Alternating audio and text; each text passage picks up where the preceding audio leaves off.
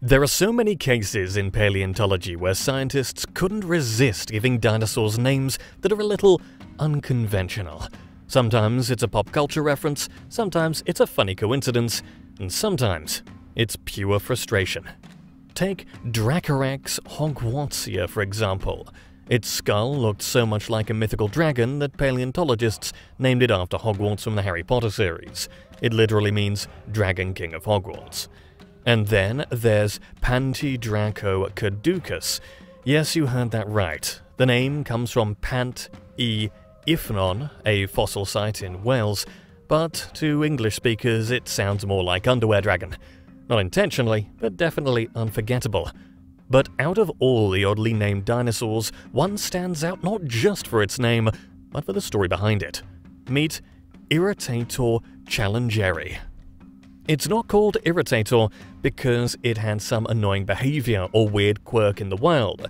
No, it earned that name because it genuinely irritated the scientists who studied it. From a falsified fossil to a frustrating reconstruction process, this Spinosaurid caused so much scientific grief that its name became a permanent record of that aggravation. And trust me, the story behind Irritator is just as wild as the name itself. This Spinosaurid lived around 113 to 110 million years ago during the early Cretaceous in what's now Brazil. Its fossil was discovered in the Romualdo formation of the Araripe Basin, a place famous for incredibly well-preserved fossils. But here's where things get messy. The skull of Irritator was actually sold to a museum in Stuttgart by fossil dealers, and by the time paleontologists got their hands on it, it had been creatively edited. Think plaster added here, bits reshaped there, enough to make any scientist want to pull their hair out.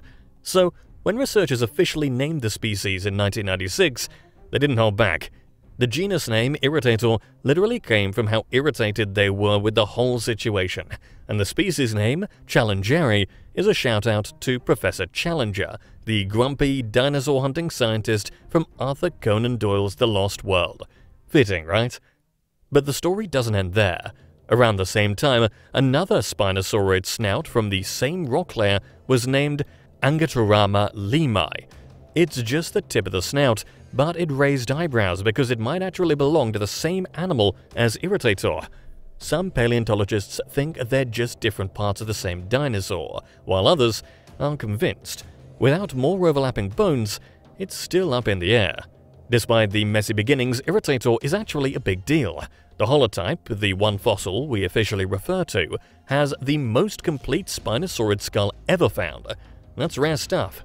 Thanks to that and some other bones found in the same area, a replica skeleton was made and put on display at the National Museum of Rio de Janeiro back in 2009. In terms of size, Irritator was on the smaller side for a Spinosaurid, about 6 to 8 meters long, that's roughly 20 to 26 feet, and weighing around a ton.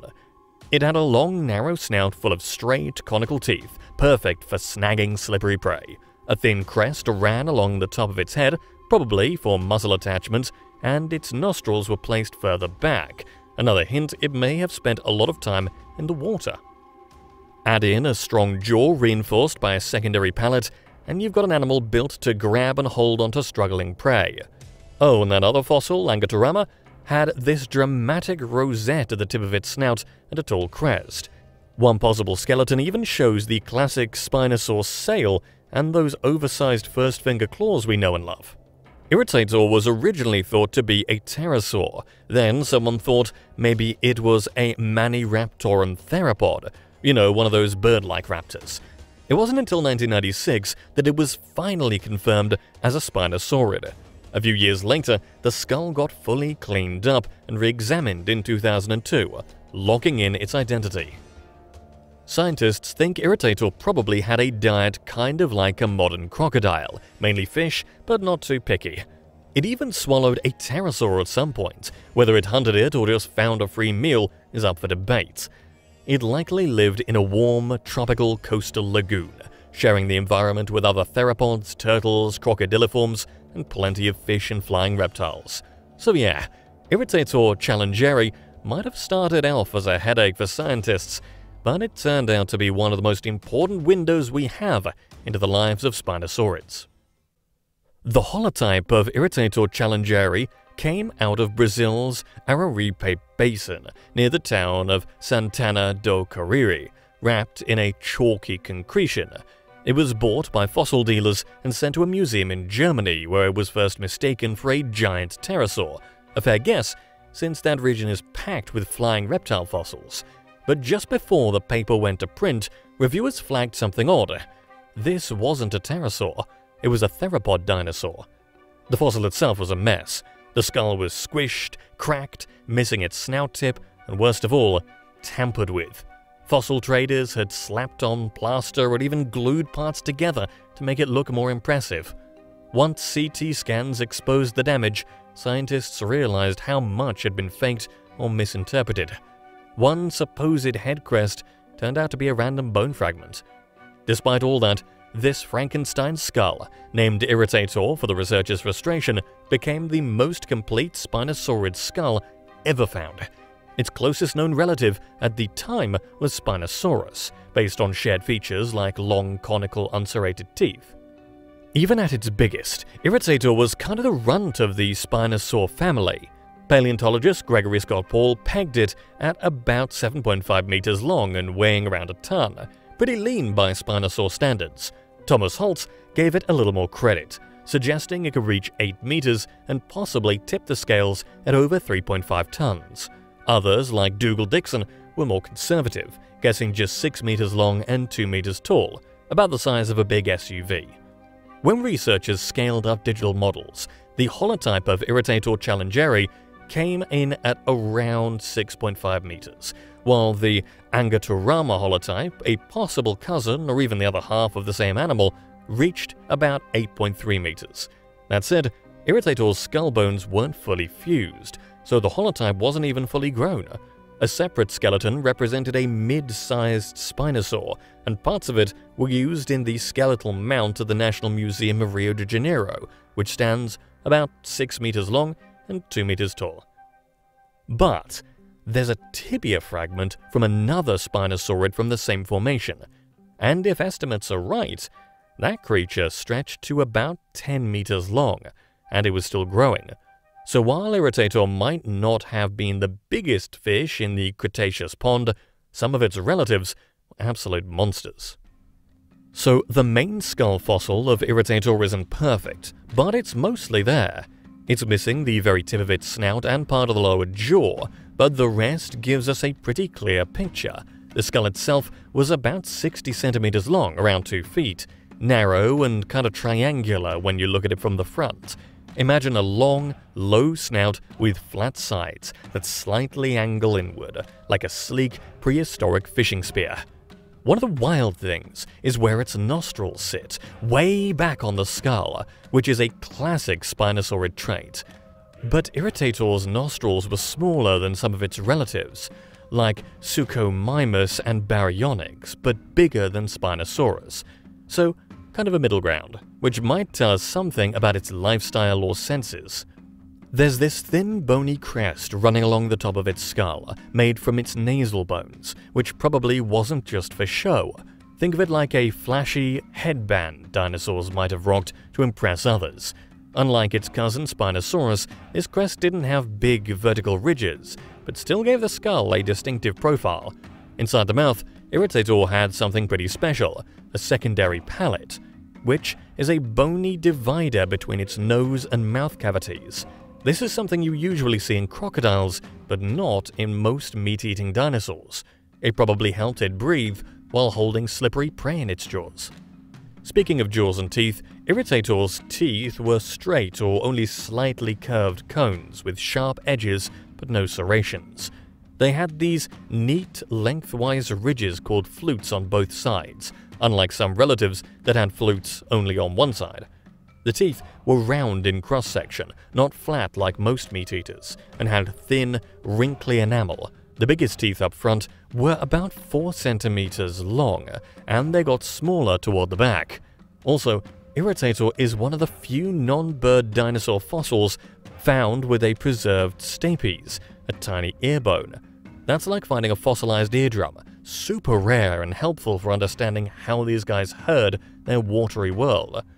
Oh, and inside the jaw, new teeth were growing deep in the bone, ready to replace old ones.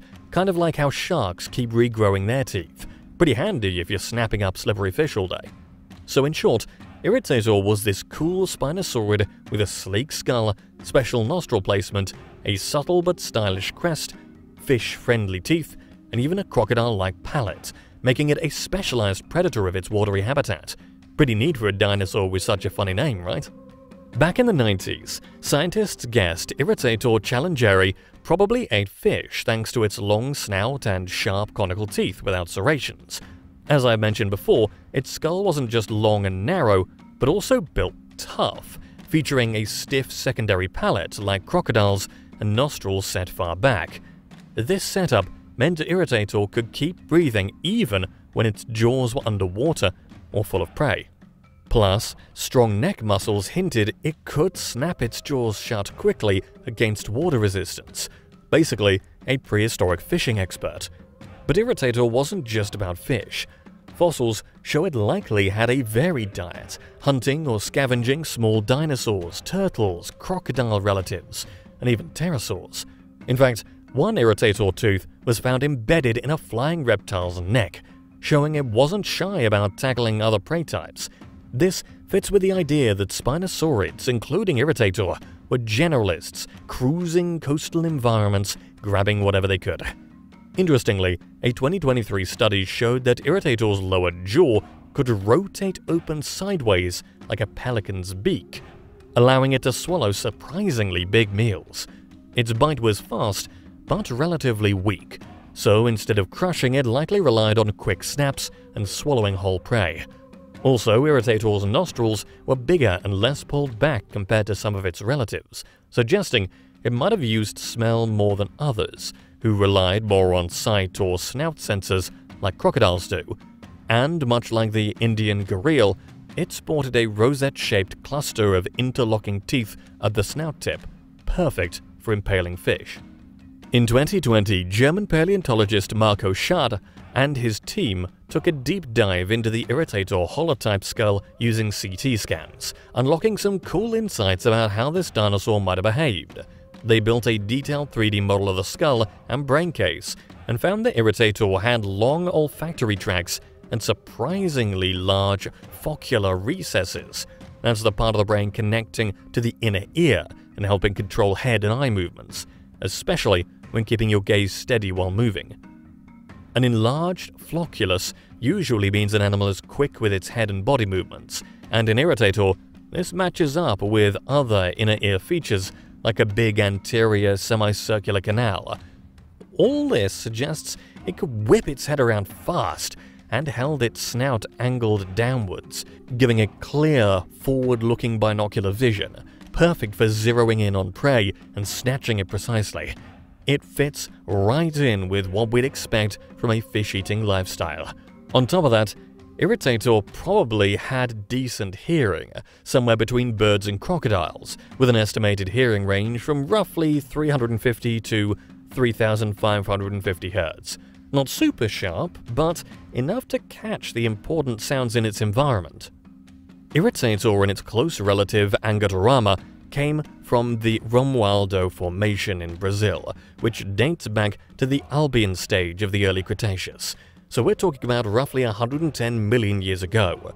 This was a wild time when the South Atlantic Ocean was just starting to open up, carving out the coastal basins of southern Brazil and southwestern Africa. But interestingly, northeastern Brazil and parts of West Africa were still connected back then, which probably influenced how animals like Irritator spread around. The Romualdo Formation itself is part of the Santana group, though back when Irritator was first described, it was lumped into what was then called the Santana Formation. What makes Romualdo really special is that it's a Lagerstätte, basically a fossil hotspot where the preservation is crazy good. Fossils are trapped in limestone concretions inside shales, which means you get incredibly detailed 3D fossils, not just flattened impressions. This place is famous for pterosaur fossils, but also preserves soft tissues like muscle fibers, and even internal organs of fish, gills, digestive tracts, hearts, you name it. The environment back then was basically a coastal lagoon with a mix of fresh and saltwater influence, shifting with rising and falling sea levels. The climate was tropical, pretty similar to modern Brazil, but the surrounding land was more on the dry side, arid to semi-arid, with plants adapted to those dry conditions. Cycads and an extinct conifer called Brachyphyllum were the dominant plants. This setting was a playground for tons of flying reptiles. Pterosaurs like Anhanguera, Tapejara, and many others were all over the skies. And on land, aside from Irritator, there were other theropods too, a tyrannosaurid named Santanaraptor, the small compsognathid Miricia, and a megaraptoran. Crocodiliforms like Arorhipisuchus and Caririsuchus patrolled the waters, and turtles like Brasilemis and Santanachelis hung around as well. The lagoon was also full of invertebrates, clams, shrimp, sea urchins, mollusks, and a variety of fish, including sharks, gars, and other ancient fish families. Interestingly, there's a notable lack of herbivorous dinosaurs in the Romualdo fauna. Paleontologists think this might mean the plant life was too sparse to support large populations of plant eaters. So carnivores like Irritator probably focused more on the rich aquatic food supply. Plus, after storms, dead fish and pterosaurs would wash up on shore, giving these predators plenty of carrion to feed on. With so many fish eaters around, there had to be some sort of food sharing or niche splitting. Different species likely specialized in hunting prey of different sizes or living in slightly different parts of the lagoon. The animals found in the Romualdo Formation share some similarities with those in the nearby Crato Formation, and even with Middle Cretaceous African fossils. This suggests the Araripe Basin was connected, at least occasionally, to the Tethys Sea. However, the lack of marine invertebrates shows this was mostly a non-marine environment, more of a coastal lagoon than an open sea. Spinosaurids, including Irritator, were already spreading worldwide in the early Cretaceous. Studies suggest Spinosaurines evolved in Gondwana, while their relatives, Baryonychines, lived up north in Laurasia. Later, Spinosaurines likely made their way into South America from Africa as their continents drifted apart. As the South Atlantic Ocean grew, African and South American Spinosaurines evolved separately, showing some differences, like the ones seen with Oxalia from Brazil's Alcantara Formation. But the full story of Spinosaurid evolution is still unclear.